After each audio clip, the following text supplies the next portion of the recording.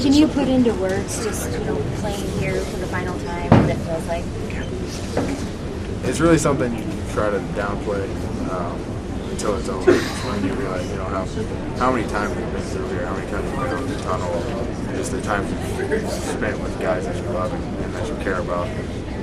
Seeing some of those guys down on the field after the game is, it's just kind of, I guess it makes it kind of real that you're never going to come out here with them again. What is playing here meant? I'm sorry? What is playing here meant? You can't really put that into words. There's so many things, not only on the field but off the field.